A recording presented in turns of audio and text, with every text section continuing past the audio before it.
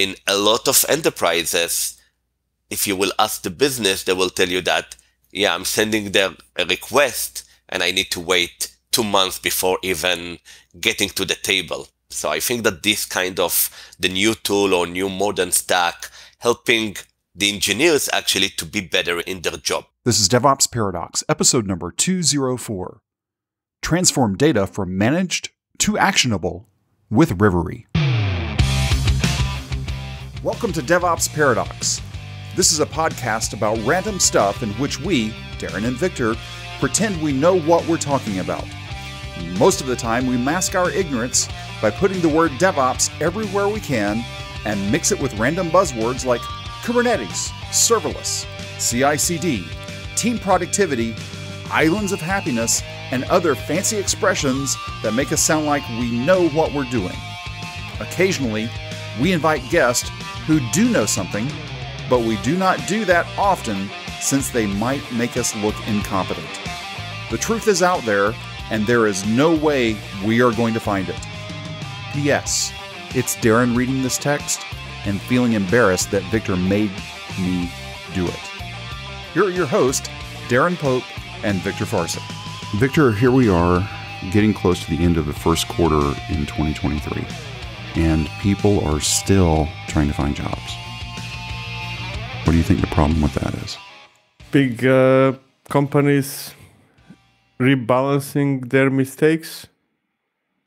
I have a theory about it. I don't know if you want to go through it now, but I think that big guys like Apple and Netflix and so on and so forth just went too crazy with salaries and everything, and are using partly the crisis as a way to rebalance all that.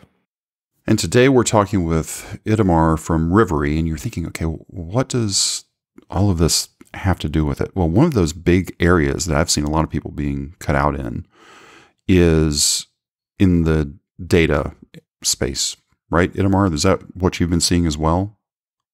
Yes, absolutely. It's, we see it across the board. I think it's in the data in particular, there is still a gap of resources. But the problem, what happened in the past, in the past few years, that companies raised a lot of money based on their growth and the mission to grow no matter what. And now what, VCs and the finance people wants to see more capital efficiency. So what makes the companies to push the run rate as much as they can. And, unfortunately, the way to do it is to reduce the biggest line in your balance sheet, and which is the people. So it's kind of reorganizing the industry as a whole. We'll come back and we'll talk through that, the through lines of all that. But Rivery is an ETL as a SaaS. Or can you say ETL at AAS? That would be too weird to say. I don't know how you would even say that. I come back from the old days of ETL to where anytime I heard that meant the data was going to a data warehouse, or we were just flipping it to do, this was before pivot tables. Yes, there was a time before pivot tables, people. How has ETL changed over the years? Let's, can we talk about the history of ETL real quick, and then see how this whole data process actually ties into headcount? I think the ETL and specifically the transition is combining two angles. One is the SaaS, the ability to work in a SaaS. If you want to compare it to what Google BigQuery or like Snowflake or Databricks did for the data warehousing. And another angle, you can check this out, is the self-service. People wants to be, because the lack of resources, people wants to see better ease of use and more, let's say, fastest to value tools comparing to the legacy players. This transition, by the way, you can see in the old days in the reporting tool from Cognos, Business Objects, shifting to self-service tools like Tableau, Alteryx, Click. So we're seeing these two angles self-service plus the SaaS, combined together into the modern data platform, modern ELT. There are other components, technical components in the new ELT industry versus the legacy ETL. The big thing is the ability to connect fast within one click to any source of data. This is one big challenge that becoming to be more and more commodities nowadays. The second thing is the way you run the transformation. If you think about that, ETL is extract, transform, and load, means that the transformation happening in the ETL server, what we call. Now it's all pushed down to the new technologies like Google, like AWS, like Snowflake. So this is why it's become to be a transition to the ELT, extract, load. First of all, replicate from 100 sources, replicate my dataset into my Snowflake, let's say. And from that point, all the transformation is literally pushed down on top of the Snowflake, Google, and other data lakes or data warehouses in the cloud. Those are the two big changes as I see it. And when I was reviewing the site, I saw ELT, but in my head, because I'm old, I saw ETL. And so hearing you spell out, okay, we're moving from extract now in 2023 to load, then to transform. So let's tie this ETL, ELT, and this headcount thing that's going on. So companies want to be more efficient. Companies want to be more, close to the business.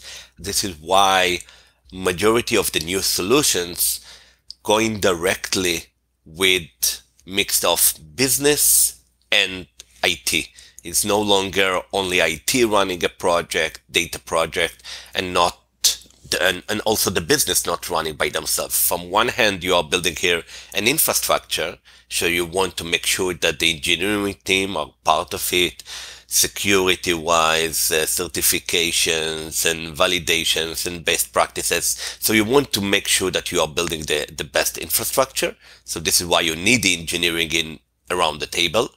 But in the same time, the business now is not like it used to be 15 years ago. And I'm also working on this in this industry more than 20 years.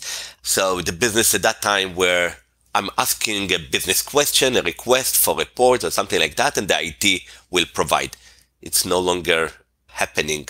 The business holding the budget, they are getting the decision, involved in the decision, whether from the CDO or from the CTO or from the CFO, no matter what, the business have a big impact on the stack that you are choosing.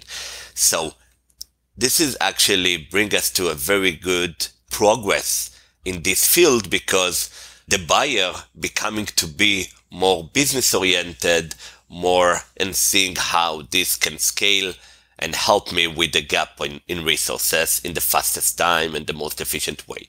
So the new solutions like Rivery, they are trying to bridge this gap between the business and the IT, and trying to help the organization to do more with less, let's say. So if I built another 2 companies in the past, consulting firm, hundreds of people in North America, and a consulting firm in Israel.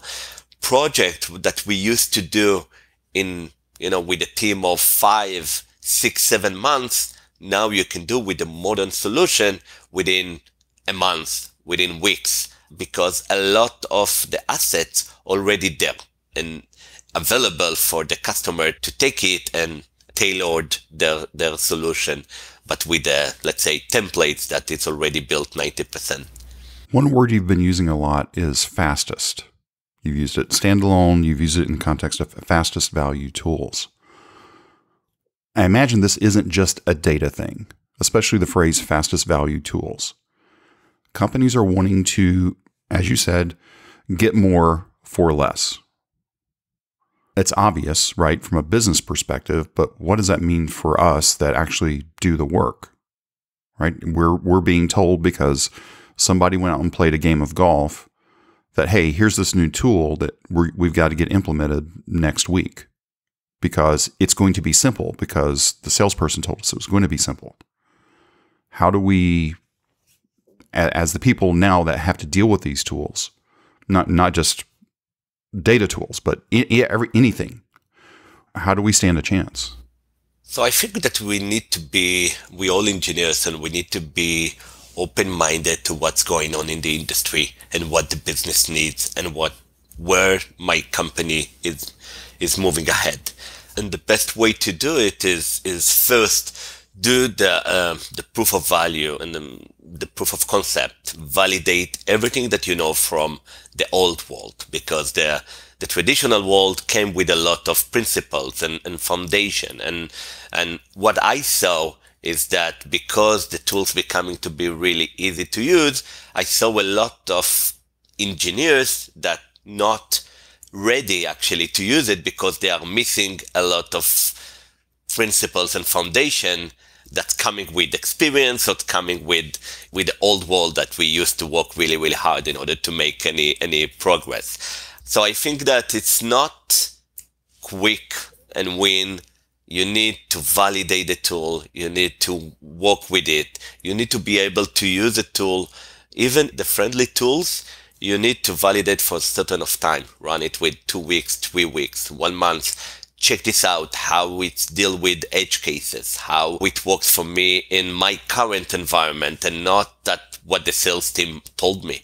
So once you are doing this validation, then in this case, I'm saying that you need to be open mindset to get and open the door for those new tools. It's actually will empower you as an engineer to focus more on the business value. End of the day, the IT in a lot of enterprises, if you will ask the business, they will tell you that, yeah, I'm sending them a request and I need to wait 2 months before even getting to the table. So I think that this kind of the new tool or new modern stack helping the engineers actually to be better in their job. And it's not necessarily to, replacing people. It's actually empower them to bring more value in fastest time, but also in the most efficient way, which is not less important. Let's go back to the initial case to where people were overhired into these companies. And obviously a lot of people, they were hired in a month ago, now they're gone. But you still got the people that have been there for 5, 10 years. We used to be able to say 15 and 20, but that just doesn't happen hardly anymore. At some point, tools like Rivery, like other tools, not just data tools, but other tools everywhere else, are going to be coming easier and easier. The buzzword that we're hearing for 2023 is, and I'm tired of saying it already, is platform engineering. Right? You even alluded to it a little bit to where you're coming in sort of as a platform for data management. You didn't use those words, but go with me for a minute. At least it's in that ballpark, right? I've been around now for 5 or 10 years within a company, and now this whole new tool set is coming in on top of me, right? It's being integrated into this platform that's being built for our company internally in our platform. And it's like, what do I do? It's like, I've been there 5 or 10 years. Do I suck it up and enjoy it, or do I leave? No, enjoy it. Enjoy it. It makes your life way more efficient. It's like, in the transition from horses to cars, you can say, yeah, it won't happen when Henry Ford brought the first car. So end of the day, it's what will bring you and again empower you as an engineer to bring better value to your organization. You don't need to see it as a threat. You need to see it as a complementary tool. End of the day, ease of use, it's still a platform that required engineer to work on this one. When we are coming with our solution into an enterprise or like insurance companies, so yes, to do replication from your on-prem database to Snowflake used to take months to design and build your tailored solution, and eventually didn't work because you did it for your company, and you always deal with the problem. And then coming a new tools like Rivery, for example, and it takes you 5 minutes to configure the system, and now it's running. But we still need to define the right processes, the right schema in the other side, in the Snowflake, to redesign the structure of the data set that you have there. So there are so many things to do, at least in data, that it's something that it's really required engineers and good engineers. As for the transition now with the companies, it's very simple. Maybe the salaries Victor said before that went too high, too fast.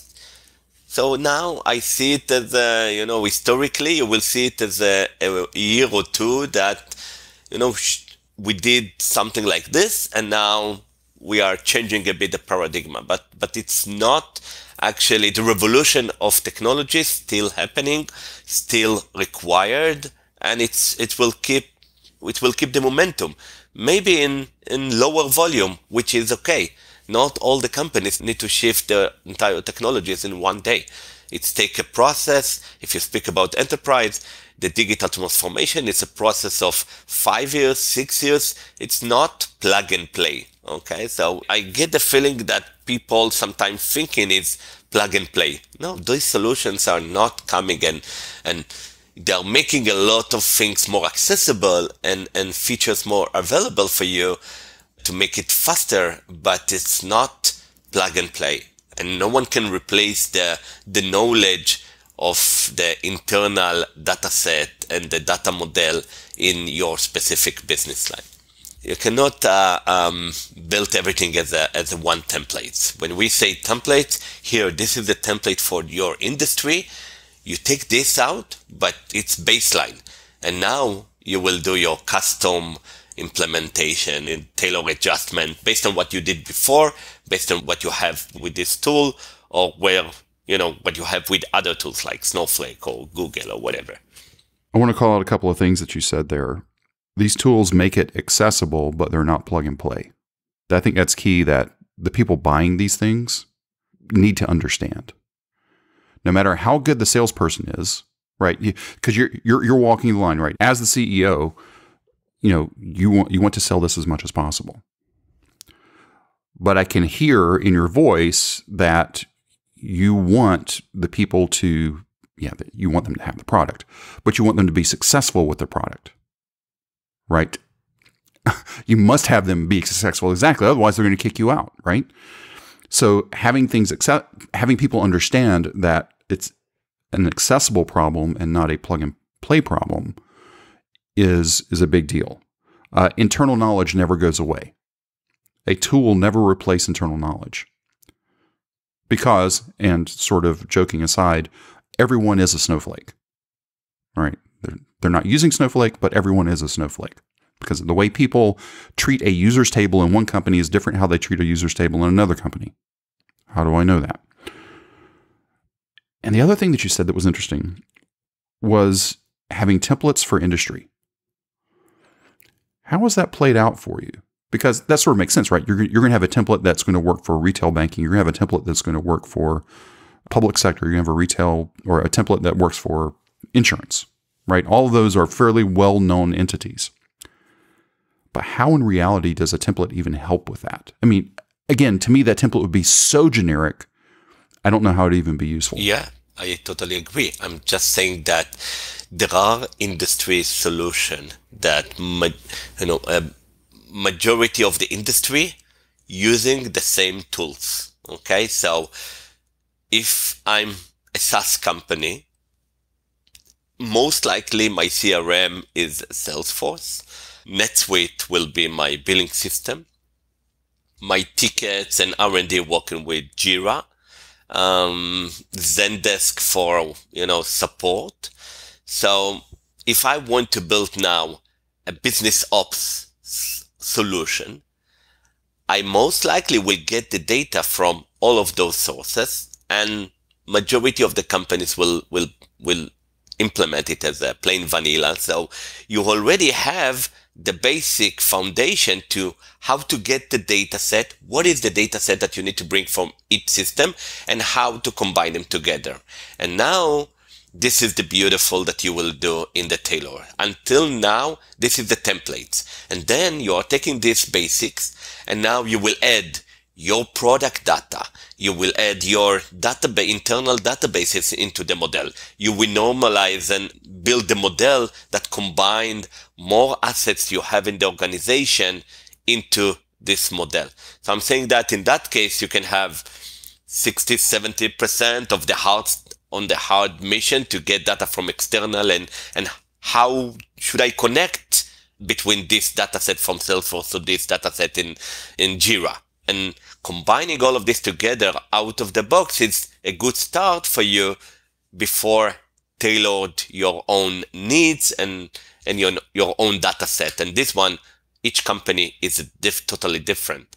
So I'm saying that you have halfway, and this is the halfway that you don't really knows it as an organization in general. You don't really know what is the metadata in other systems. But the opposite, you know better than anyone what is the structure of your internal data set. And there's no, you need to combine them together. So this is when we say templates. It's you cannot again categorize the entire industry. Okay, this is what you need to do.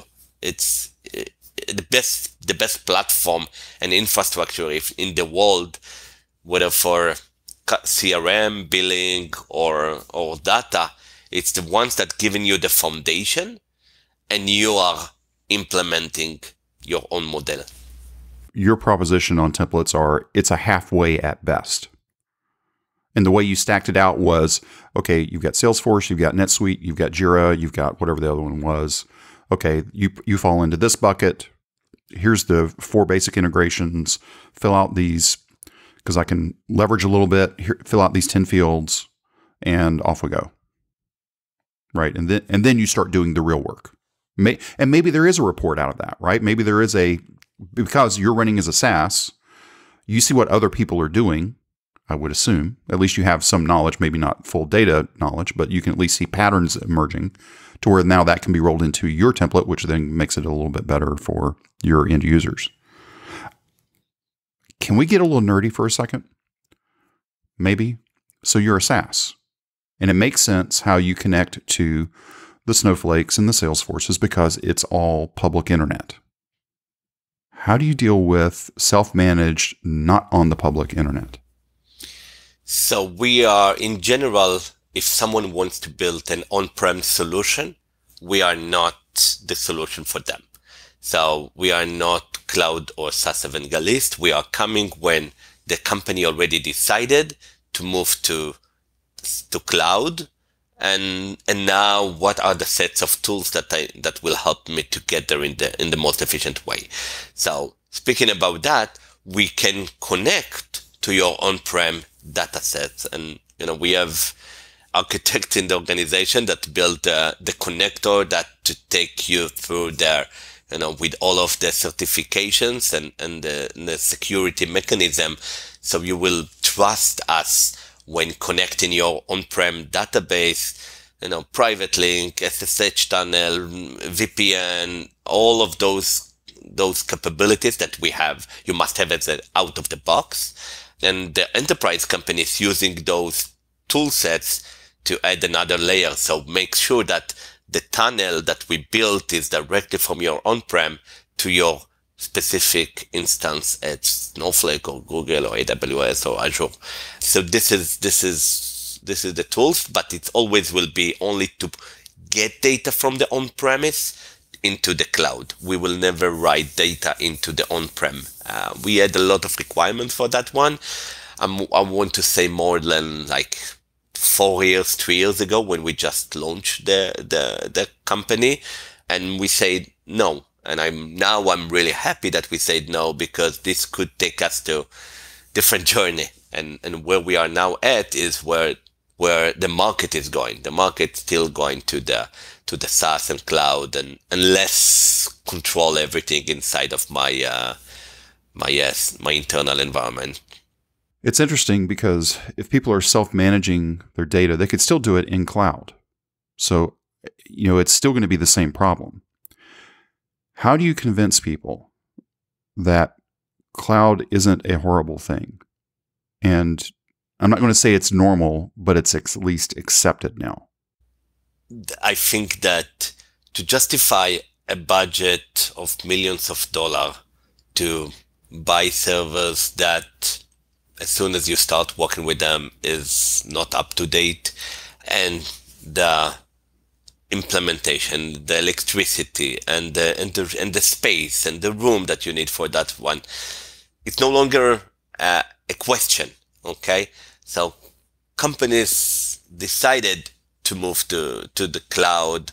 In the cloud, I think that both Amazon and AWS and Google understood that they need to help this kind of organizations and help them together by building a private cloud, by building an isolated solution for me as an organization, dedicated servers. So we have the cloud vendors, they built the right infrastructure and the right solution to help, the companies that struggling to put things somewhere else and not to control it and see it and watch the server every morning. So they are helping them together.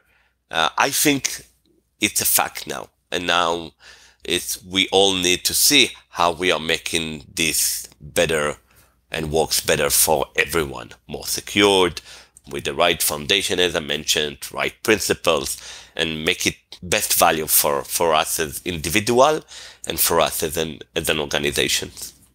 Let's take it one step further. You were talking primarily about on-premise in four walls. How do you convince people that they should be using the services of these big cloud vendors? We'll stick with AWS. Why should they just use RDS or Aurora instead of them building their own EC2 instances and then installing Maria MySQL on it? Because I think it's fastest, and you need to do your ROI calculation. You need to see what is required for me to build this one and how much will cost me to maintain it. What is the availability that we'll have? And now compare this to the managed service. And then you do the math. Maybe in some organization it won't work and it's required to redesign and build it internally. I don't see it as a problem. I'm just saying that you need to do the true ROI and the full TCO for your organization. End of the day, the organization paying you a salary to do the best for the organization. Trust me, the CEO of insurance company, he doesn't care and he doesn't know if it's fully managed a solution RDS by AWS or by the local developer.